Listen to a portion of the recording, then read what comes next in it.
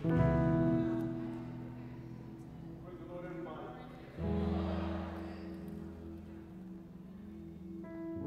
Serve a good God, amen. Serve an awesome God, amen. It is packed up in this house. And I gotta be honest with you, you know, I can listen to some more music. Some of y'all will be like, nah, I can't listen to music all day long, or you ever been to Coachella? Don't be happy, right? Don't.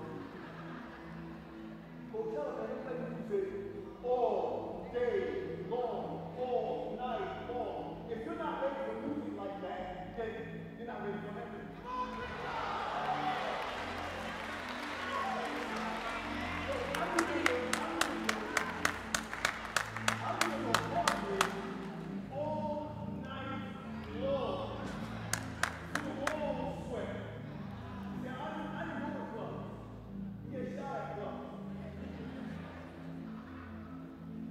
Well, house parties could do.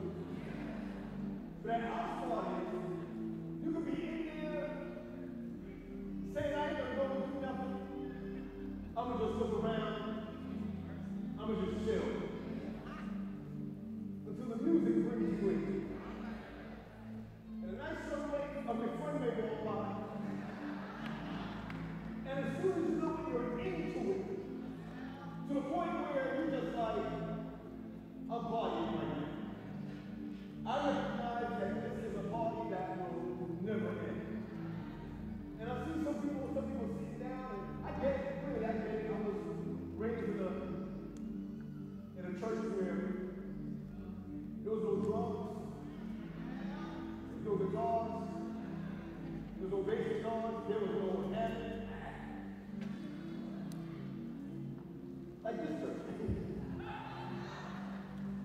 And amazingly, I learned to praise the Lord when I knew Him for myself. Can I tell you a story real quick before we begin? Number one, let me be clear with you. I don't do short service because I'm a short old man. Some of y'all be like, you better hurry up, you better walk out now. Because I drove 14 hours to be here. And you ain't gonna get it.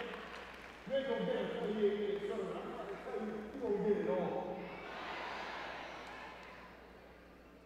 Looking at me like, hurry up, I ain't hurrying nothing. I was looking for President Matt. He walked out to check my time. When he walked out, so I got no time. And I'm gonna tell you, I remember this day that I lost my job. And I know that my wife was working, but ladies, when a man loses his job, and when I lost this job at this point in time, we were a little bit under, so we didn't have groceries, we had bills to pay, we had a lot of stuff going on. I didn't want to call my mom and dad because I didn't want to call my mom and dad. Can I just say that? And I remember that my kids were sleeping in the afternoon, and I went up to my room, and I began to pray. And then I left on my knees and then laid down on my son. I went back this house because that verse don't do that. Now y'all don't get me. I'm talking about when you're in the midst of a trial in your life, you gotta learn to stretch out. And our young people, this generation don't know what stretching out is. Because the Generation X, Generation X, who has the millennials, come on, we don't know how to stretch out.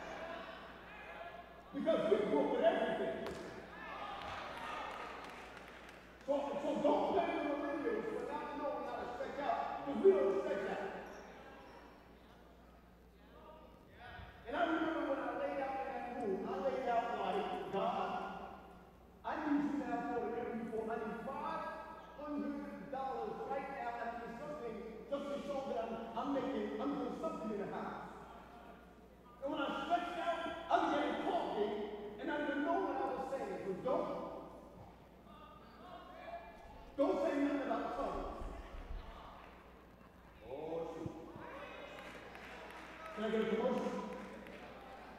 The Adventist church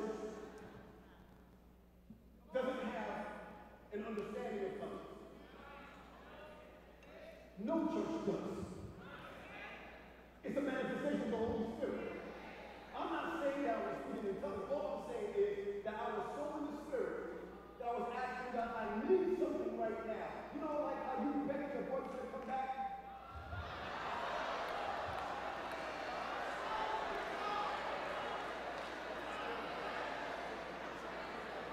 I don't believe that we should be speaking in tongues based on the fact that they're interpreting. Come on, let me do this. But I'm saying I was in the Spirit. And when I was in the Spirit, I got up and I felt a long off of me, the doorbell rang. This ain't no Christian story from back in the Sabbath school lesson. I'm trying to tell you the doorbell rang. The young man told me he was driving, just got paid, and the Holy Spirit told him to come to my house and give me $500.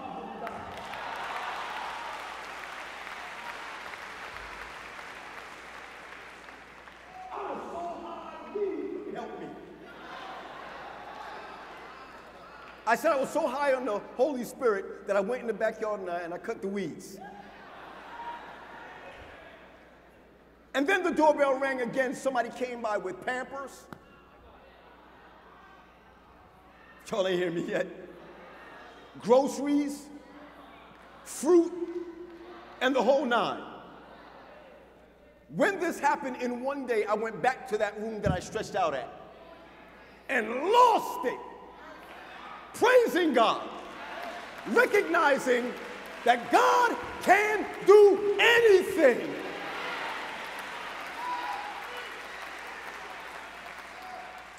So I wasn't raised to dance in church. I wasn't raised to dance in church. But let that lotto ticket that you found on the floor come in. I said the one you found on the floor, not the one you bought. I said the one that your co-worker gave to you. I want you to understand that when something happens in your life and you've been praying about it and it happens, it's important to give praise.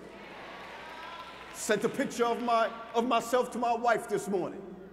Because when I get home, there's going to be praising going on.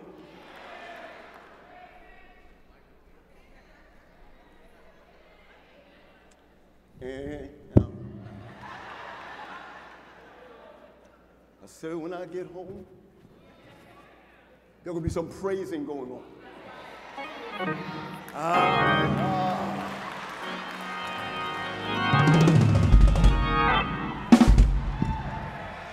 That's all, gentlemen, that's all.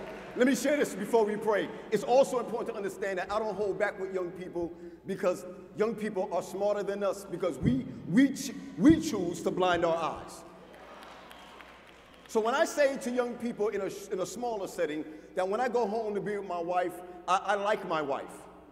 No, I do, I like her. I don't just love her, I like her. And too often, young people don't forge great relationships in the church because you don't see it in church. There ever been a church, seriously, when I'm in church and I'm sitting with my wife, I'll be like this on her. I'll be all in her, snuggling. Something happened funny in church, I'll be like, that was so good. And if I feel inspired by the Holy Spirit, I tell her, you wait till the sun goes down. Sometimes the sun don't go down. I said, I have an office at church. At church, sex is worship.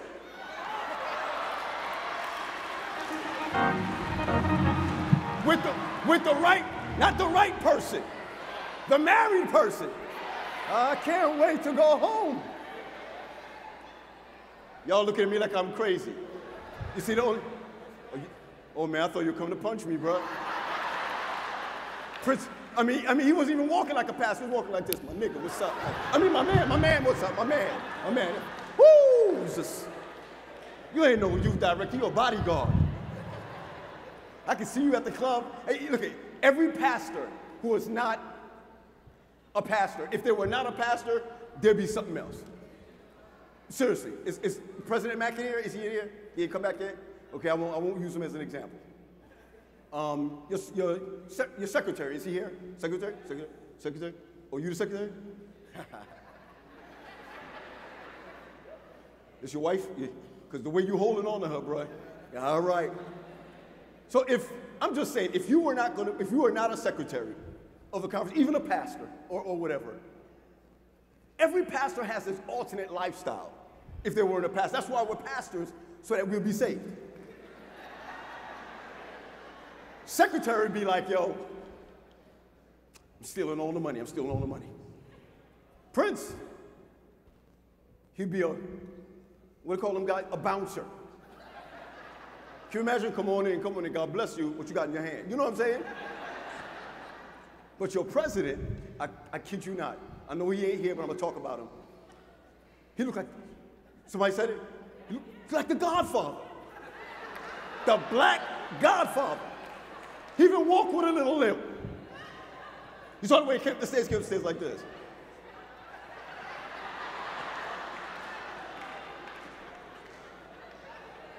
He didn't look behind because he knew who was behind him. Then he took the mic from Prince like this. He didn't take it like this. You saw his alter ego came out. He took the mic like this because somebody said something about his organization. My man took the mic like this. Let me fix this.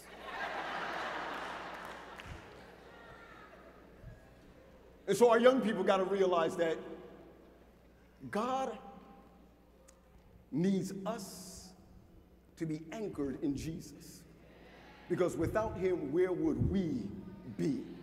Father God, we come before you, thanking you for all that you've done for us, for life and strength and the opportunity of praising and worship.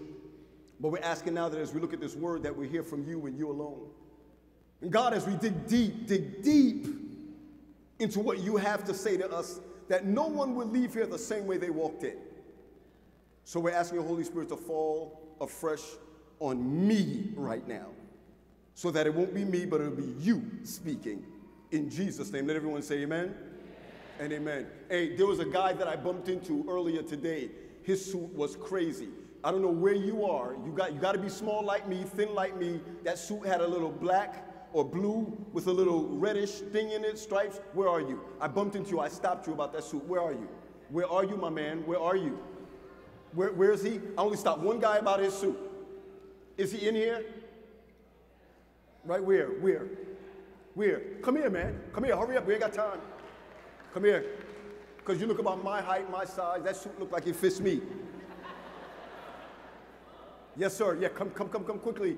Come quickly. The time is going. And yeah, and he walking like he cool too.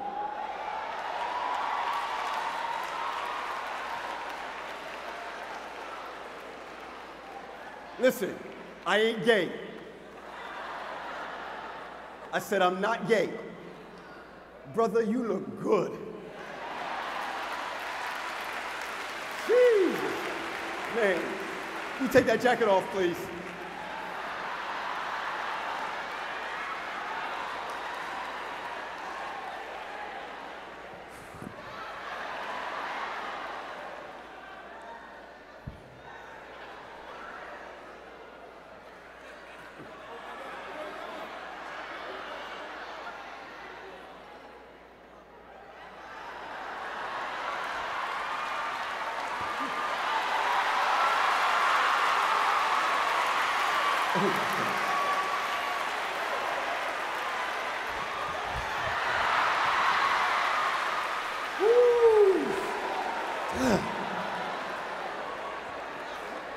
I'll see you after the service.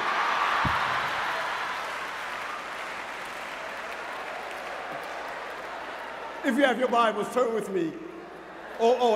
You get it back after sweating and the whole nine. Because I'm trying to tell you, I have no problem saying this. I look good. Luke chapter 8. I want to share with you this text from Luke chapter 8. Luke chapter 8 takes us to a place where Jesus is among people and he is inundated by people listening to him, hearing him, but he's recognizing that church service is not enough. People gathering together to hear him is not enough. When we look at Luke chapter 8, we find that Jesus now is taken care of by women, not the church. My sister, I need you to understand that if God gave you full-time ministry, listen to what I'm saying right now. If God gave you full-time ministry, then God is asking you to rebuke every other work. Because if the church doesn't pick you up, God picked you. And so Jesus, listen, Pathfinders, Jesus was walking around and had no place to lay his head, but women took care of him. This is why, I don't care what culture you come from, women can work in and for the church. That's one hand right there, and there's two hands right there. And there's a few hands, and I don't see any men's hands, but all right, ladies. Then the Bible tells us specifically that Jesus tells a parable. And when he tells this parable is about the sower. And I'm asking you, just because of time, allow me to speak with you, and I want you to write down some of these texts or go back and fact check your preachers. I mean, if you can fact check Trump, fact check your preachers. And the Bible tells us that Jesus tells a parable of the sower. He says the sower went out to sow. Come on, everybody. The sower went out to sow. And when the sower went out to sow, some fell on good soil. Some fell on rocks. Some fell on thorns. And after Jesus told the story, he made a comment and he said, "He that hath ears to hear, let him" what, everybody? Let him hear. That's almost like the Jamaican mother that said, "You can't hear." And when he said this, the Bible tells us that the disciples came to Jesus privately and said to him and asked him, "What do you mean by this parable?" And then when you see the same story again in Matthew, come on, in Matthew you find the same account. And when you look at this same account, you would see that Jesus then says to them that if you don't understand the parable, then you're not converted. The crowd did not ask Jesus what did he mean by the parables. It was the disciples who asked Jesus, "What did you mean by the parables?" And Jesus saying, if you've been walking with me for the longest time and don't understand the parables, you're not converted. I declare to you today that many of us who have come into this place today are doing your due diligence by coming to this service. But not everybody here is converted. I don't even think a lot of us are convicted. I believe that many of us are here today because that's what you do. Jesus wanted to do something different because too many of his young people, too many of the church, you spend a lot of time coming to church and not being the church. A young lady walked into our church one day, a cleavage all the way out. No, I mean all the way. All the way, all the way. Brother came to me, he said, "What are we going to do?" I said, "Brother, I got to preach. Just make sure she ain't in the front row." It would have been a disturbing sermon that day. I would have been talking about the rest of the Sabbath instead of the breast of the Sabbath. It was terrible. But what scared me was not the fact, listen, was not the fact she was a visitor. What scared me was that she was a church member. And some of you may be saying, "Well, what's the big deal?" My thing is that if you're anchored in Christ, you're not going to wear certain things. If you're just going to church, you're going to wear what you wore to the club last night and come here. What I'm trying to tell you is, just because you come to church doesn't mean you're anchored in Jesus. Some of you are anchored in other things, like your phones. Young people, I'm talking to you, I ain't scared of you right now. But I need you to know that if you lost your phones, there are young people who lose their phones, or when parents take their phones away from them, they have anxiety. I grew up on dimes. My mom used to tell me, "Listen, when you go to school, any problem, call me. Here's a dime." Anybody remember them days? Or here's a quarter. These days, everybody has a phone. And you're always on it. Like if it was the Bible, you'd be spiritual. And there's certain things I don't understand about cell phones, because for me, my wife always says, you got the greatest cell phone, but you don't even use it. I said, what? I mean, I just need to make a phone call. And she's like, this is what you can do with it, and this is what you can do with it. And you know what I do? I said, let's switch, take the latest one, I'll take the old one. And she's so happy. My kids are like, I need the latest phones. I say, can you get the latest grade?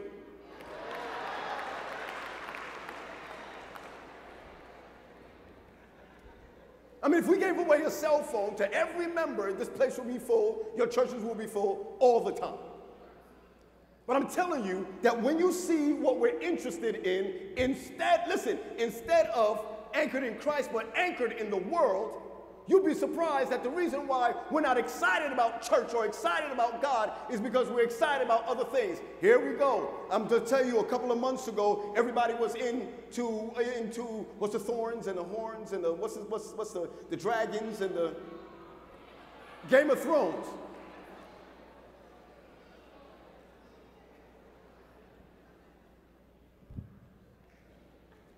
So I tried to watch it. I did. My man, good chat.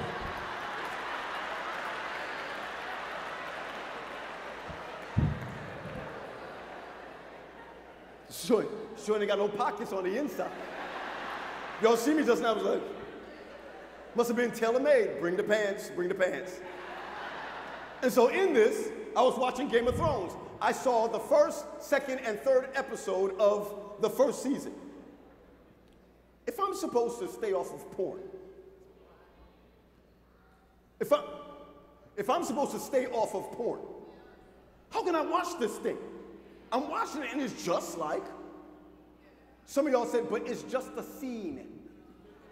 All it takes is one scene to bring you back into foolishness. I'm gonna tell you how Game of Thrones messed me up. I was in a board meeting, we call a leadership meeting, and someone said something funny in the meeting. And because I watched those 3 episodes, I got paranoid. You trying to take over the church?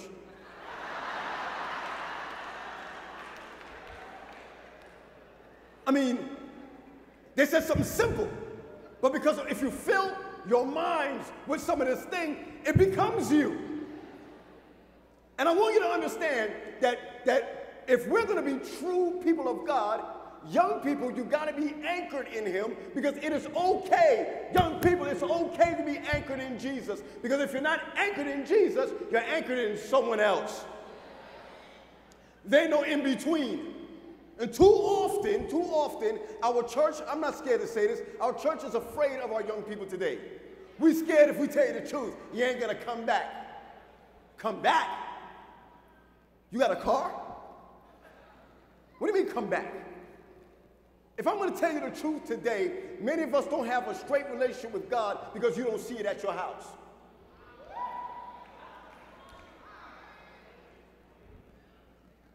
How do we expect our children and our young people to follow God if the house is not? I want my child to love Jesus, and you don't. I want my child to be anchored in the Lord, but you're not. And I want to tell you something, parents. Most of the times our children go astray. It's not the church. It's you. Can I tell you a story? I'm going to tell you a quick story. I remember one day I got mad at my wife. Mad. Sitting there arguing with her. And you know, you can't hit her, right? You can't hit her.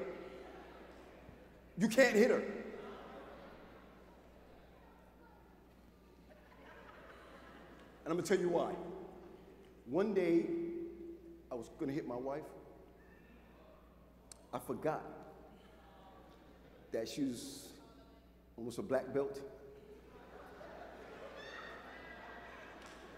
And I'm sorry, gentlemen, it's true, this happened. I ran towards her, and I was going to get her, and in 2 steps, boom, boom. My man, I don't want to do this in your jacket, my man, but I was out on the floor like this. My wife had her knee in my chest, and to make it worse, she started giggling. So this time, when we got into a little argument, I wasn't going to fight. I just started breaking stuff in the house. So I'm talking about I started breaking. I took a chair, broke it, took up the phones, broke it. I was so upset. Let me tell you something. 6 years later, I'm driving with my kids in the car in another state, not in the same house, and my kid says to me, Daddy, you remember the time you broke the chairs when you was mad at Mom? They remember. Monkey see, monkey do. And I want you to understand that here it is that God is talking to his disciples because his disciples don't get it. His disciples are going to church, but they don't see Jesus. His disciples can't get it because their disciples are thinking about their next move, not the move with Christ. And it happens at church all the time. Can I share something with you? I'm going to share something with you. At my church, we don't have nominating committee. One wow. We don't have nominating committee. Nominating committee hurts people.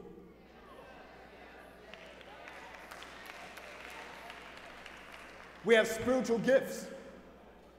Spiritual gifts determine who's going to serve. Not your boy who wants you in office so they can get a cut. Oh, y'all all right?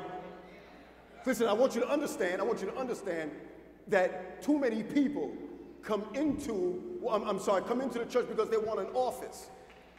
You don't want an office in church. It's the worst thing to have. You think I'd ever want to be President Mack? No, sir. President Mack has a wife. He's crazy to have a wife and to be the president. Not me, because everything comes to your desk. Everything goes wrong, and when when someone else fails, you fail. And church people, ready, are the worst to work for. It's true. Hey, man, I see you in the grip, Brian. And I want you to understand, you're unforgiving. Seriously, some of you don't even like the way I preach. Some of you are like, this little man is walking around and saying nothing because you ain't prayed this morning.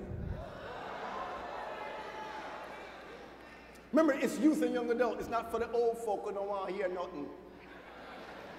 I want you to understand that many times we mess up I'm 50. Young people mess up because you don't have anyone to look at. Churches are empty because you're not offering young people anything.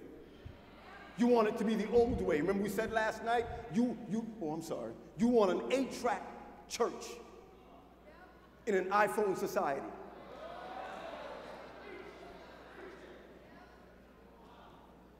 Somebody gets pregnant in the church. I'm getting to the text. Somebody gets pregnant in the church. Disciples of old want them kicked out because you're not a part of the club. I declare to you, there was a woman that came to my church, and then she brought her friend. And I said, come on. I didn't know they were married. I had no idea they were married. And I invited them to be a part of the movement of the church. And they said, yes. Somebody came to me and said, do you know that they were married? I said, I didn't know. So they can't work in the church? I was like, oh, no. No. God wants gay people in the church.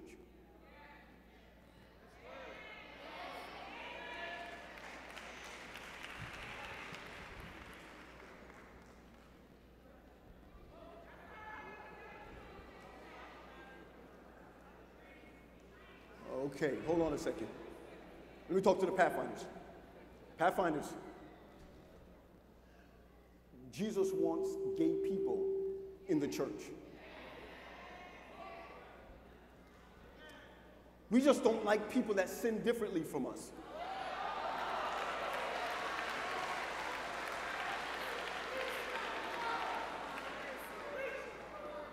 Joe, gay people are like the best friends to have. They're cool people. They're cool like you who sin during the week in regular sex. In regular sex, in heterosexual, you know what I'm talking about. So if you get pregnant in the church, the first thing we need to do is hook you up with someone who was pregnant the same way. But many of us forget how we got pregnant. Listen, everybody, shh. How many people here had children out of wedlock? Say amen. Good, good, good. Good number, good number. How many people had sex before getting married? Don't say nothing.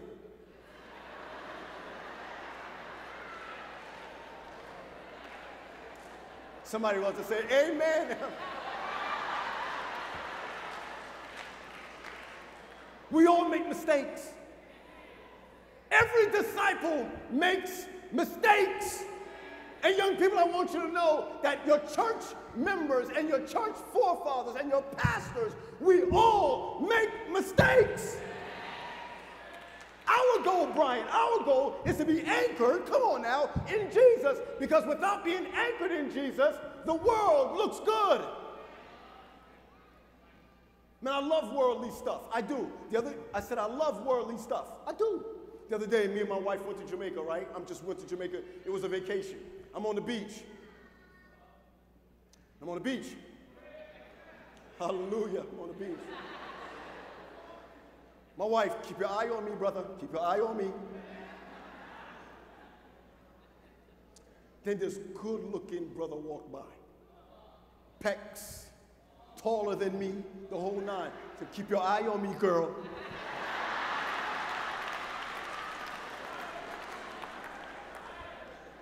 My wife was hypocritical. In the church, we're hypocritical. Why? We're hypocritical because we forget that in order to transition to the church, we have to come from somewhere. Because you're born in the church doesn't mean you're of the church. Man, I love crazy stuff. I still love crazy stuff. So when I'm on the beach and I'm looking around, all I say, God, thank you for all the beautiful things that you have made. I also love money. And I want to be honest. God had to humble me and make me a preacher. Because all the preachers in here, y'all don't make nothing. Y'all don't make nothing. Where are my preachers? Y'all don't make a dime. That's why all y'all be talking about, he or she trying to steal the money. You be like, really? We trying to get to heaven now. Money. And I want you to understand something, that God knows that you love sin. God knows that you love your stuff. But once you start getting anchored in him, you begin to change. Listen, I don't watch TV anymore. Listen. I just stopped watching TV. I stopped watching TV for about maybe 8-9 years now. So I don't know what's going on. I really don't. Not because I'm spiritual, it's because I'm busy. I'm a busy pastor. The reason why I'm a busy pastor, stay with me now, the reason why I'm a busy pastor is because if I'm not busy doing God's work, I'm doing the devil's work. I know me. One brother came to me the other day in the church, said, we're going to go to the club. We're going to go to the club and give out literature. I said, who? Me? Well, hold on. I saw an old friend, Langley. Langley, where are you, Langley? Just stand for a second. Just stand, just wave your hand. Don't put the camera on him because I'm about to talk about him. Sit down. Let me tell you something.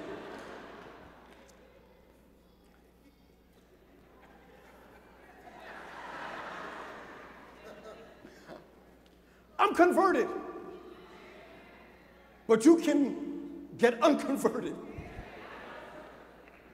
And I want you to understand that in order, listen, the reason why you're anchored is because when the ship is going and it wants to stay in the right place or one place, it needs to be anchored so it doesn't drift.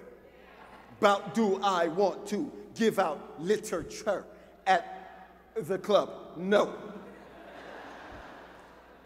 No, because if that's the club over there and I'm giving out literature, man, praise the Lord, you don't need to go in there. You don't need to go in there. Come on, praise the Lord, praise the Lord. You don't need to go in there. Don't go in there. The devil's in there. The devil's in there. See me? The devil's in there. Do you don't want to go in there? Nah, stay away. The devil oh, that's my song. Do I want to give out literature? Know your limits. Know your limits. So when we're looking at the disciples, Jesus kind of upset a little bit because these men been walking with him for so long. They've been elders for so long. They've been Sabbath school teachers for so long. And they're still not anchored to him. Jesus takes them on a trip. Come on. I'm going to try to do this as quick as I can. Jesus took them on a trip. Listen. And when he takes them on a trip, he takes them on a boat ride. Let me tell you something. I don't like boats. I don't like water. I believe water is to drink and bathe. From Brooklyn.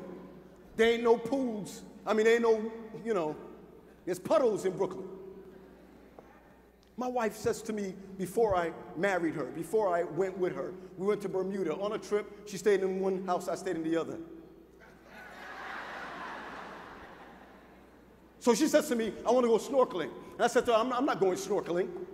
I'm not going snorkeling. I don't snorkel. She said, will you come on the boat ride at least? I said, yes. On the boat ride, we're on the boat. We go to the middle of seriously, we go in the middle of the bay or whatever it is. Bermuda is the ocean? Right, because there ain't no bays. The ocean. The man says, we're all jumping in now. You see all the people? All the people. All the people. All the people. See them splash. All the people. I'm the only one on the boat. My girlfriend at the time is on this raft, and everybody got rafts. They said, mister, you're not going in the water? I said, do I look like? I want to go into the water. She looks at me. Listen, y'all. She looks at me and she says, come on, baby.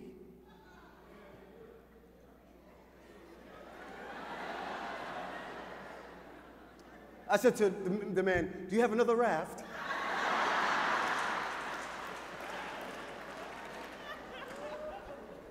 The man said, no, but we have a noodle. I said, I want to thank you. She says, come on in, the water is fine. I said, the water is fine. I'm not worried about the water is fine. Sir, how deep is this water? 20 feet. Take your noodle. Then she says, for me.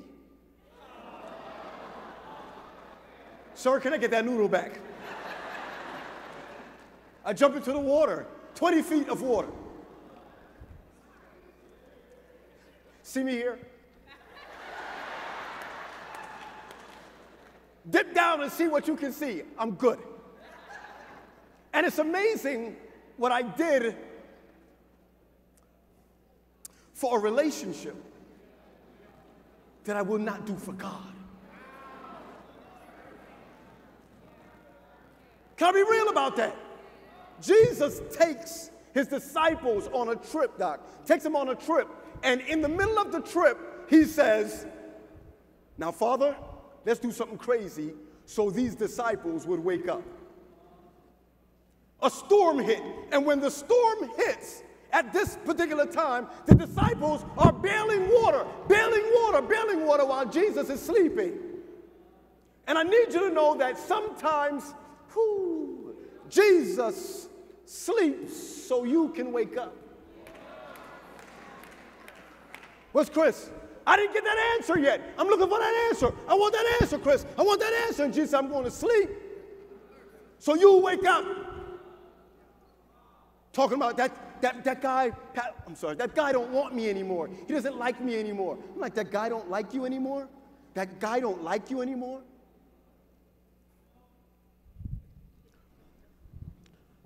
So what? Can I get a commercial? Real quick commercial.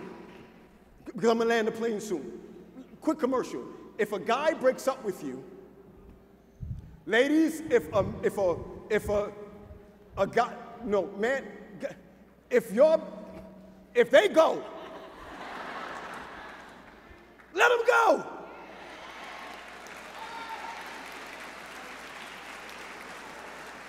You crying over a brother, but not crying over Jesus.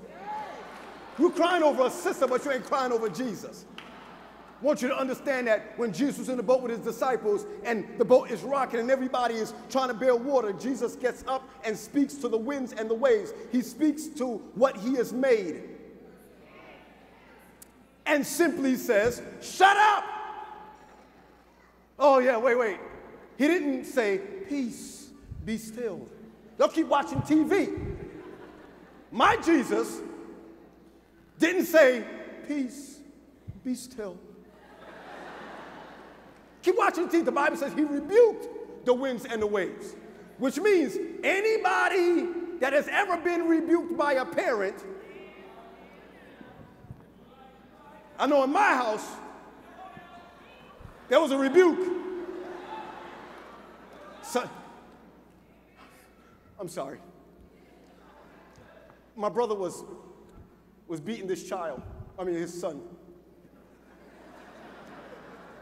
A lady walked up to him and said, how dare you, stop it, I'm going to call the police. My brother said, if I don't beat him, you'll be calling the police on him. Now, I know that some of us have become activists in not beating your kids. I understand. I do understand. Not every child needs a beating.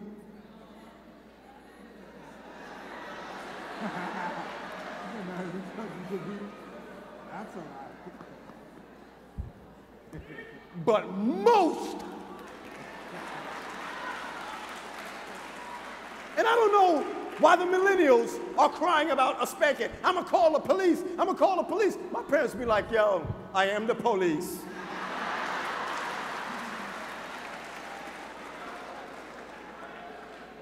They'll get a little spanking on the behind. They're talking about, we used to get beat with light wire. Come, bring the hanger. Look at some of y'all getting flashbacks. Look at that. Jesus rebuked the winds and the waves. Listen, he said, the Bible says, he says, stop, shut up. And they heard and calmed down because, listen, because the children or the creations heard the creators. Yo, listen, I got 25 more minutes. I got 25 more minutes. Some of y'all said I went longer. I got 25 more minutes. Y'all listen to what I'm saying to you right now. Our kids are losing their way because we think they're cute. You can't spank them because they're cute. If, young people, listen to me, if you are the creations, you better listen to the creators. When I come home and I say to my kids, I need the dishes washed, it's the creator talking to the creations. You ever hear some of these? I remember when I was going, please, if you are a Caucasian among us right now, I don't want you to feel any way when I say this. But we remember when we used to tease Caucasian people about the way that they talk to their children? It's you now. I see some black parents talking about, okay, Johnny, don't do that, John. Don't. I'm serious. Go in the corner over there and count. Count. My father would be like, count. 1, count. 2, count. 3, count. I remember even at, what number were you at? Come on. And here it is that we didn't go to jail. We didn't grow up killing our kids. But the fact of the matter is, now our kids are killing others because we're sparing the rod. Sparing the rod is not just spanking your kids, it's having worship at home. So I'm not about spankings, come on now, but I'm about discipline in the house. Our churches are getting smaller and smaller because they don't see church at home. Back at this word, Jesus says, cease, sekel. That's why I believe Jesus was Jamaican. Cease, man, sekel, cease. And everything came to a calm. And what they said was, what manner of man is this? That even the winds and the waves obey. Don't sleep yet. Jesus gets to the other side. Listen, Jesus gets to the other side, and there was a demonic man running towards him. And let me share this with you in the interest of time. Stop believing that demonic behavior is your bed's floating. Please, folks, please. Young people, don't sleep. Listen closely. If I'm in my room and my bed starts moving and floats up and comes back down, I'm going to be a better Christian. I'm going to start praying every day. Even so, Lord Jesus, quickly come. The devil will never do that to you. I don't even care if you're Haitian. You like that? That whole voodoo stuff? Jamaican, what's the other one? Obia? Yo, I'm trying to tell you right now, Satan won't come to you like that. He'll get you a dumb girlfriend. He'll get you through your music. I'm trying to tell you. Can I tell you this? I was coming down here driving. I needed to stay up, so I listened to some music, right? I put a little, the big guy that died some years ago, I was listening to that, the clean version. And I remember listening to that music, and it was a two-step. When we was growing up, it was like, oh, snap, oh.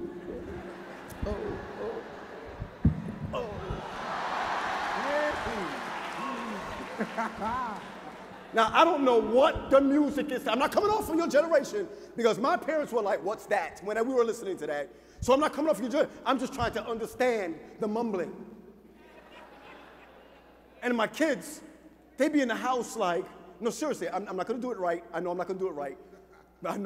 But they, you know. And,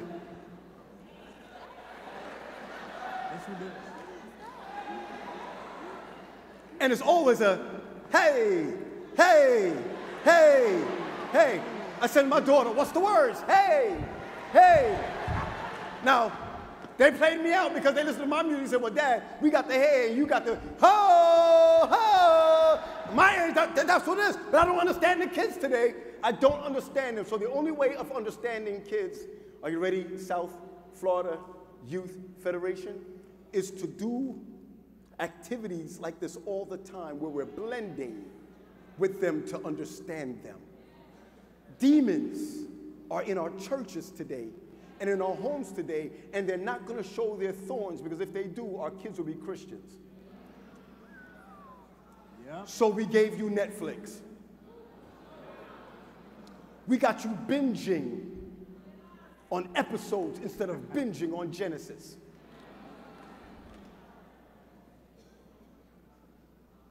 I've never seen young people binge on stuff like that. They would binge, get up in the middle of the night and binge, and we can't even have a week of prayer anymore. We're upset with old time preachers. 6 weeks we used to do evangelism in a tent. 6 weeks. And I'm going to tell you right now, I'm scared of our new preachers today who never went colporteuring, never did a tent effort. I'm scared of them preachers and our new preachers who don't know prophecy. We just want you to feel good in church. And then after you feel good, you leave and get felt good. I want to tell you right now, demonic stuff is happening in our homes and we can't see it because if you're anchored in Jesus, he'll show you. There are people here are in relationships and your man is not Adventist or a Christian, or he may be Adventist but not a Christian. And they pull you further and further away. Anybody here want to get married one day? Say amen. Amen. Go to prayer meeting. I'm almost done. Go to prayer meeting. At my church, I know I'm going to get in trouble for saying this. At my church, some of the millennials got together and said, we don't want to have prayer meeting. We'll do it on our own. I was like, really? I got outvoted. The pastor got outvoted. That's why I miss the old days when we were in charge. I want that red. I like that blue. That's the old school. I hate this carpet. Pick it up. My mother's generation will hear the pastor and be like, you're not here the pastor. You're not here the pastor. This generation, when the pastor talks, the millennials be like, oh, God, please. And I'm telling you, I miss those days when a pastor will call out demonic stuff. But now we don't do it because we don't want you to leave. Some of the clothing we wear is demonic. The music you listen to is demonic. Some churches,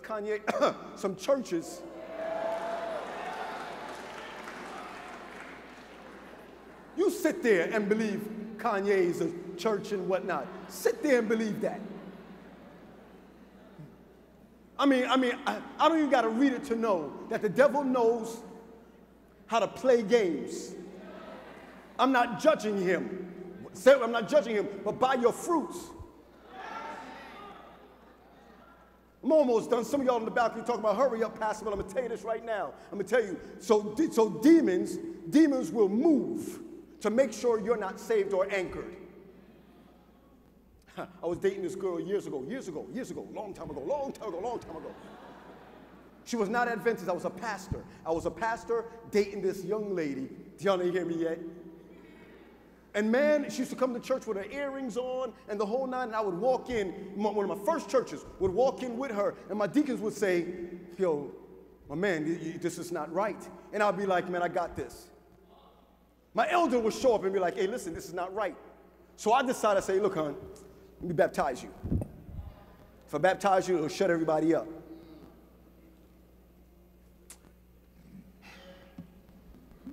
One day, I had a one-on-one with God.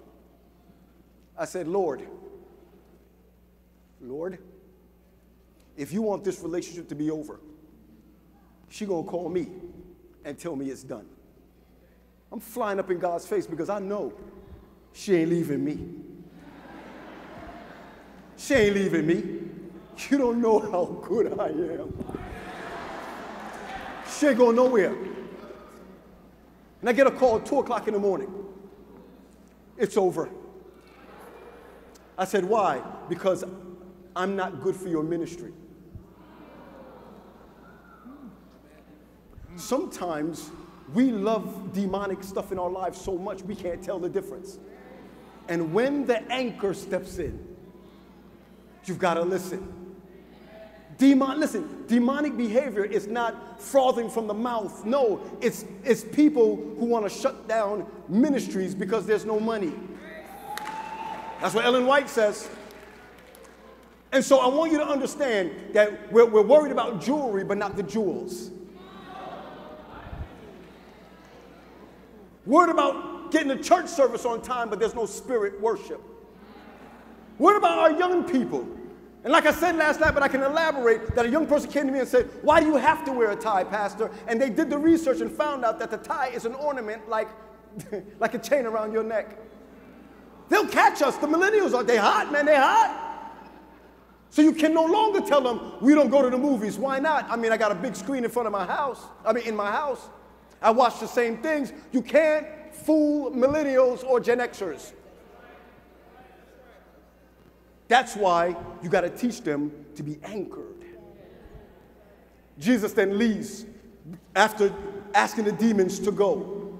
And remember the conversation that Jesus had with the demons. Which one are you? We're legion, for we are many. Let me tell you something. Jesus is so humble, it couldn't be me. I'd have been like, go! Don't come back. Them demons said, can we go into the pigs? And Jesus said, you may. That's how humble Jesus is. He goes back, and when he goes back, the conference president, this is why I want to use this, I always use this as an example. Conference president comes and says, my daughter is sick unto death. I need you to come to my house. He's inviting Jesus to his house because you will do anything for your kids. Now, I'm going to say this right now, and the kids, you may not like this. Young people, you may not like it, but I'm going to tell you this right now. Your parents love you. They love you so much, they'll do anything for you. Just the same way God will do anything for you. You ever hear young people complain about their parents? I can't stand my parents. Your mama pushed you out. Oh, wow, 3. Yeah.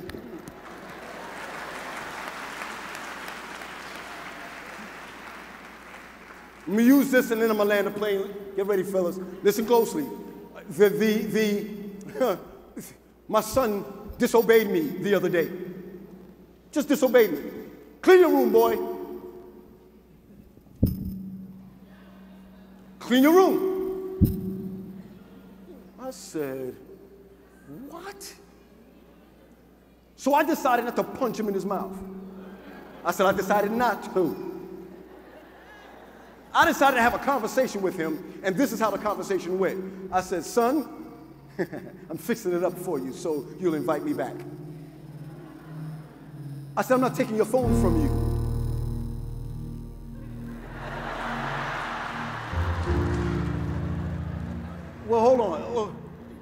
Not yet, bro.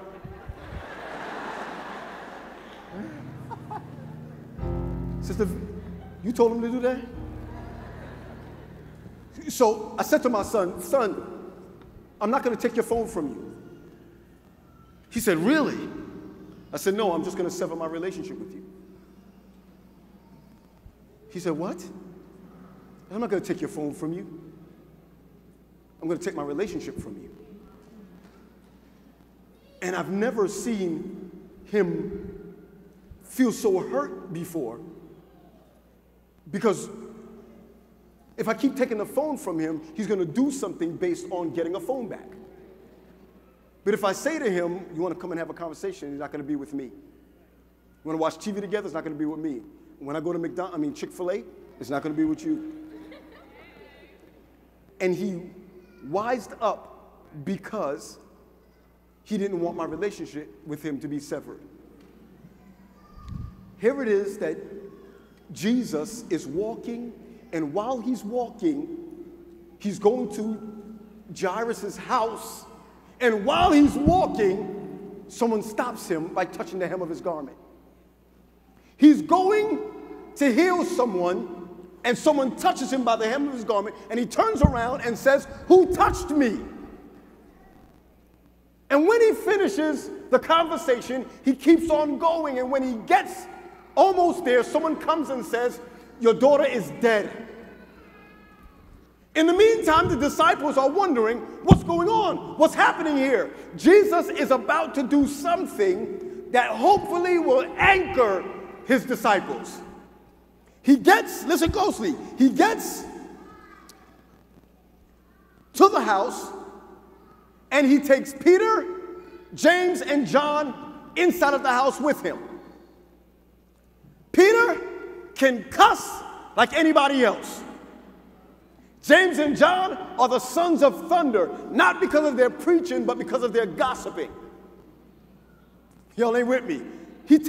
Seems like he takes the three worst to bring them in. And I want you to understand, just because you go to church, put that back up, just because you go to church doesn't mean, and you call yourself a disciple, doesn't mean you got it together. Judas had the best pastor, had the best leader, had the best what, everybody? Advisor, had the best what? Counselor, yet he failed. Listen, the problem is not the leadership or the church you go to. If your attitude or character doesn't change or your heart doesn't transform, you will always be the same. If you're anchored in Jesus, you gotta change. And now go to the other one. And now as you go to the other one, I want you to understand that when Jesus got into the house, the girl was dead like some of you. She was dead. Keep it right there. She was dead. And the ladies are saying to Jesus, she's not sleeping. She's dead. I look at some of our young people right now. If you're not having a great time in church, you're dead. If you don't get what you want, you're dead. If you don't get the music you want in church, you're dead. Church is not dead. If the church are the people and church is dead, then you're dead. And a lot of times we bring our stuff to church hoping that the preacher says something to get it together. And the truth of the matter is you keep repeating your foolishness because you don't want to repair it. Because you know if you repair it, life's got to change. We're almost there. We're almost there. Jesus walks in. When Jesus walks in that room, he puts people out. He tells the people who do not have faith to leave.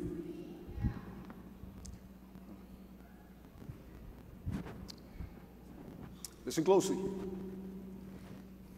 Peter, James, and John walks in. Jesus looks at the little girl and speaks life into her. He speaks life into her because she was dead. He speaks life. And when he says, little girl, it's time to get up, death moved out of the way. The little girl got up.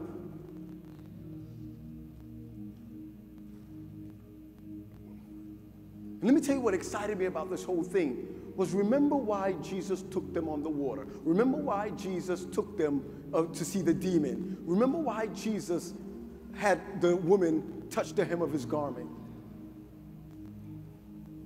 Because his disciples were just churchgoers. If you look at chapter 9, you would find that now they began to do the work that they were supposed to do. But even more than that, according to the spirit of prophecy, that the disciples did not get it together until Jesus rose. Which means, how do we expect to make it into the kingdom if we're not anchored to Jesus? I declare right now that many of us are anchored to relationships. We're anchored to the TV. We're anchored to Netflix. We're anchored to our phones. And we're not anchored to Jesus. Today is your chance. Today is your chance to be anchored in him, but you can't go back to the life you were living before. I want to share this story. My car has not been working. I got this old van. It's an Odyssey, 2007. My battery kept going out. I need you to know that my battery kept going out, so I kept driving around with the jumper cables in my passenger seat. It had a problem starting, but when it started, there was no problems. If I could just get it started in the mornings, or if I stop at a store or something, just if somebody can help me. My parents said, buy a new car. I said, nah, this is gonna work right now, it's paid for. So I thought I needed a new battery. So I went down and was getting a new battery and found out that I have a warranty on my old one. And when I went in to get it, the man came out and tested the battery and said, there's nothing wrong with this battery. So I said, listen, my man, I've been driving for the longest time. I know cars. This battery, there's something wrong with this battery. He said, don't worry about it. I just tested it. I just tested you. I just tested it. I just tested you. I just tested it. I just tested you. God knows that this battery is still working. Now I want you to understand that because it needed help to start, it doesn't mean there's something wrong with you. I'm sorry, the battery. It just needs an anchor. You said what? Your battery needs an anchor. What do you mean? First of all, you need to tighten it up. Because every time you move it, come on now, the cables keep moving. Tighten it up. Prayer. Tighten it up. Worship. Tighten it up. Come on now. The man took the tool. He began to tighten my battery. Tried to start it again and said, now I know what the problem is. He goes inside, comes out with a nail. He took the nail and put it between the terminals. Some of the ladies are looking at me like, whatever. Somebody said, works like a charm. He said, sir, you don't need to buy a new battery. You need to spend any more money on this.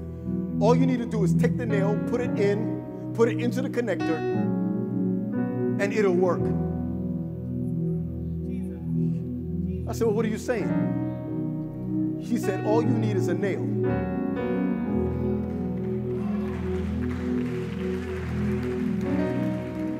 To put between the terminals. The car is not starting because your terminal is widened, because it wasn't anchored. Now that it's anchored, you're now going to need a nail between the terminal so it will keep the connection. 2,000 years ago, God knows that some of us will lose our anchor with him. But he took a nail. He took another nail. He took a nail so that our connection with him will not fail. You see, the devil knows that once you're connected with Jesus, you can ride the rest of the way. I declare to you today, accept the nails in his hands, accept the nails in his feet, so you can stay connected to Jesus Christ. You need to be anchored in him. And I declare today, we need to get rid of the stuff in our lives that we're anchored in.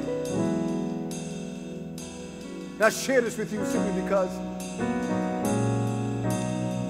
God has offered the nail so you'll keep the connection. I know we ain't got a lot of time. I believe there's someone here that's not anchored to Jesus, but anchored to something else. Please don't take this the wrong way. I want to pray the hell out of you.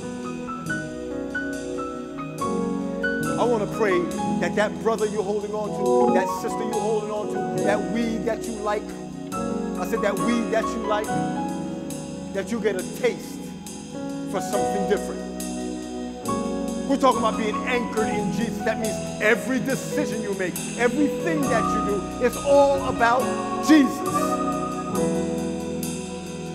So I'm going to ask, this is how we're going to start. Listen, all those who are in the balcony, just those who are in the balcony, and you feel that you need to be anchored in Jesus and you're not, but you need to be anchored in Jesus, I'm going to ask you to disrupt this place and come down for your prayer right now. God, I'm talking about a special prayer. We're talking about God saying to you, tell me what you want me to get rid of in your life, and I'll get rid of it. You got to be ready for it. I'm going to ask you to move right now. Listen, I'm trying to tell you right now that if you're anchored in something else, you can't be anchored in Jesus. Please, let me give you this.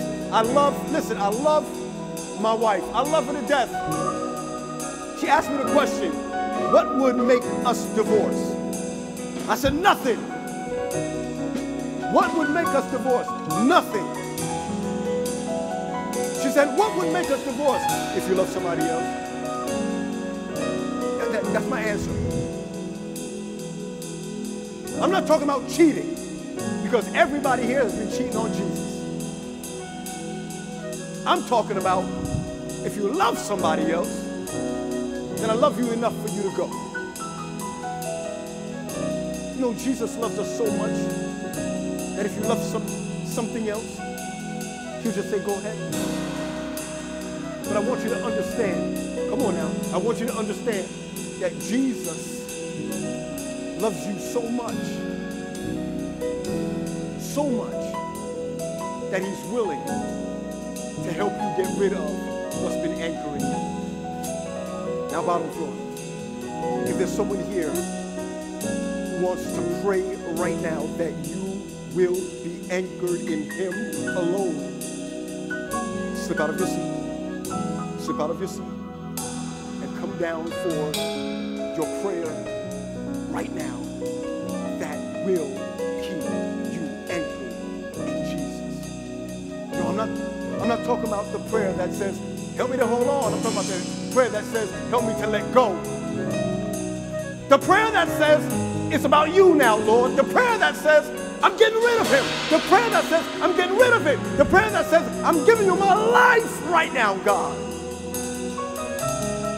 If that person is you, come on, get up, move, move, move. Come on, move.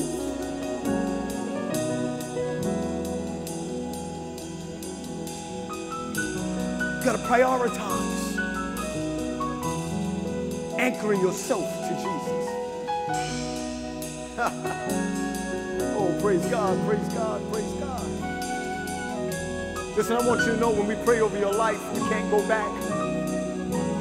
You cannot go back. If you're in the balcony, move.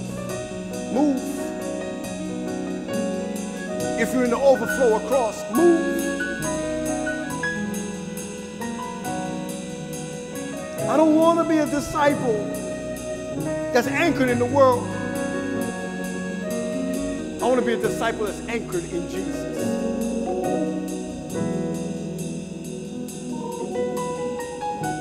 Is there another? Just move.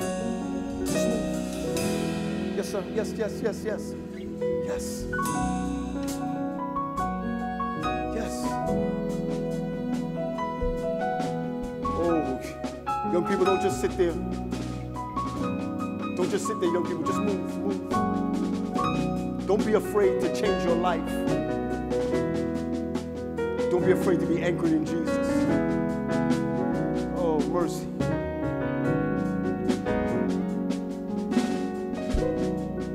Is there another? Just move. Some people are saying, I'm not getting up because I know I'm going to return to my foolishness. All you got is today.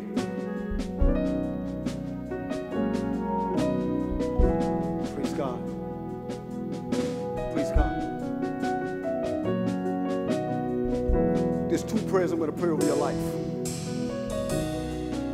The first prayer that I'm going to pray, I'm going to pray a sabotage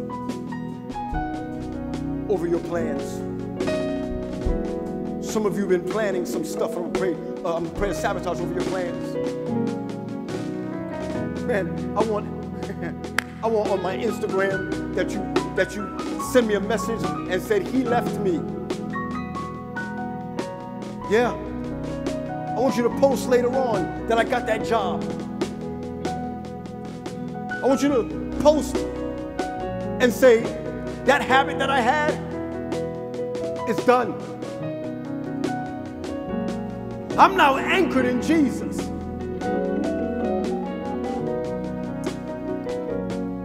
As we pray this prayer, God will deliver. Then the second prayer I want to pray is that when you leave here, whatever you've been holding on to, that you've been forgiven. You've been forgiven. It's over, but you got to anchor in Jesus. Can you grab the hand of somebody next to you? Grab the hand of somebody next to you. If it's a guy, grab his hand too.